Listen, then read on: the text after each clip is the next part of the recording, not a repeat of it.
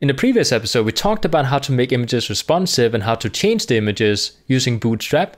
And in this episode, we're going to talk about how to do kind of the same thing, but using videos instead. So what I have here is inside my browser, I went ahead and found one of the videos I have on YouTube, and I went ahead and copied the iframe that we have inside, the actual embed tag from YouTube. So what I'm going to do is I'm going to go ahead and take this video using the iframe and insert it inside our website, which is right here. And instead of having images, I'm going to go ahead and create a gallery using videos instead. So inside our code, what you guys will notice in order to get this responsive working using images, right now we just went ahead and took an image tag and added image responsive inside the class. Now when it comes to video, it's slightly different. So what I'm going to do here just to show you guys is I'm going to go ahead and remove the middle image inside the middle div we have inside the middle column, like so. Inside this column, in order to get videos responsive, we're going to go ahead and add a div box. Now inside this div box, we're going to go ahead and give it two different class names. So we're going to say class, and the first one is going to be embed dash responsive. Let's actually make sure we spell that correctly, like so.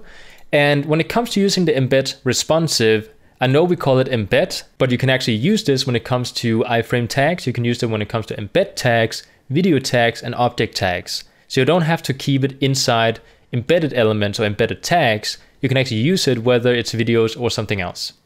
So the second tag we need to have is where we need to decide what kind of format we want the video to be in. Now remember, when it comes to video formats, we have the very standard one called 16:9, which is what we see inside our television screens today. But we also have the more square format, which is called 4:3.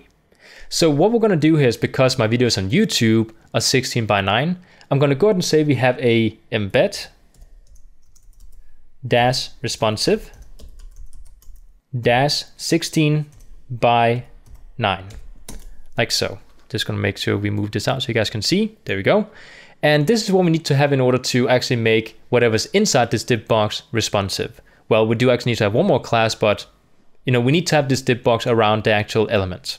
So inside the div tag, we're going to go ahead and add the iframe that I copied from YouTube. So I'm going to go ahead and say we have a iframe, which looks like this. And inside this iframe, I'm going to go ahead and give it a class. So equal to double quotes. And inside this class, I'm going to go ahead and say we have a embed responsive item. So we're going to say embed dash responsive dash item, like so. Now, if I were to go ahead and refresh the browser, what you guys will notice is that now we get the image replaced by a video, meaning that if I were to make this, normal size, so we can actually see what is in here inside the gallery, you guys can see we now have a video instead of an image.